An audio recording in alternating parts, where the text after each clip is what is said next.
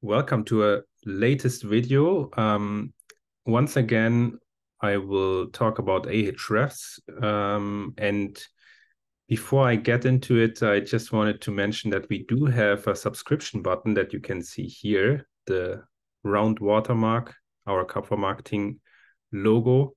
So please make sure to subscribe to our channel in order to stay tuned and never miss a new video. So as you can see today, I want to analyze the competition for Cover Travel, our sister company.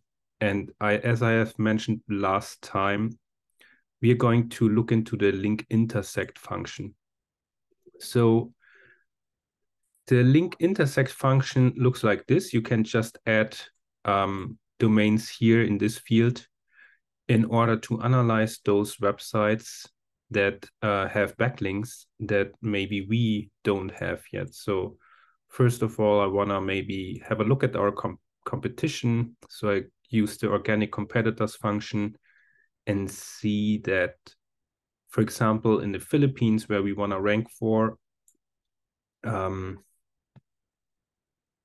do have a couple of companies that are similar to ours.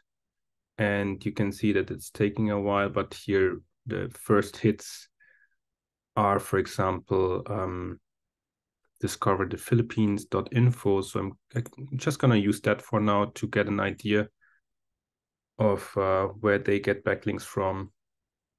And then I will maybe add two more that I know. So I know TourRadar. Well, TourRadar is a little bit strong. I would say I'm just going to stick to the top, maybe top three. ephilippines.com.ph. And I just found out that Ahrefs is using the HTTP version. So I'm pretty sure that's not the way how you should use it, because most websites use the HTTPS version. So I'm just removing the HTTP for now to be able to actually crawl that. And maybe I'll use philippinetraveldestinations.com. So I'm gonna analyze those three websites and try to find out what kind of link opportunities we might have.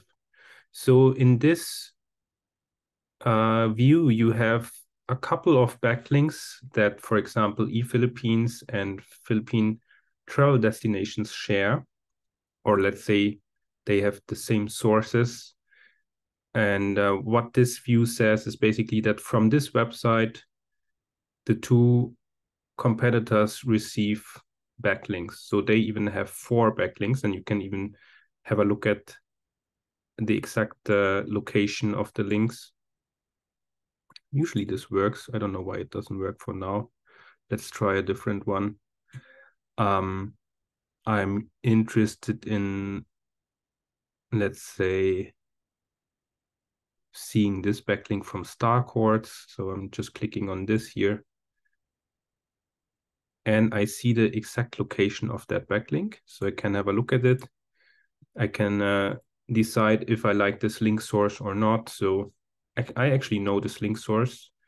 And as you can see here, that's probably not the best idea to get a backlink from here, because that website seems to be hacked or something. So you have a lot of outgoing backlinks, outgoing external links. Might not be the best idea to get a backlink. So I would usually, of course, go for high domain rating, but also topic related sources. In this case, I can't identify good backlink sources right away, to be honest.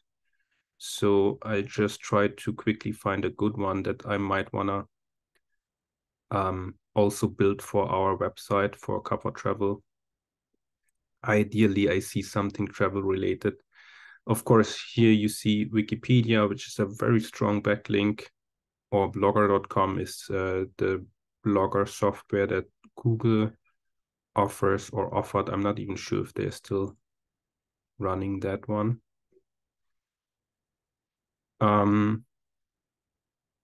Here, Pinterest is a very interesting link source. I have mentioned that before a couple of times that I also like it pretty much. And you can see Folked. Folked is a social bookmarking portal, which might be an idea. Or yeah, Typepad is also a little bit more familiar. Singapore Expat seems to be a forum. Let's have a look at this one maybe. I don't think that forum links are per se a bad thing.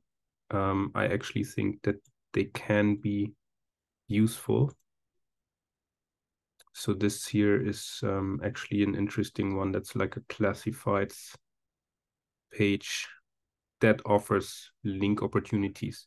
Anyway, I just wanted to share this with you.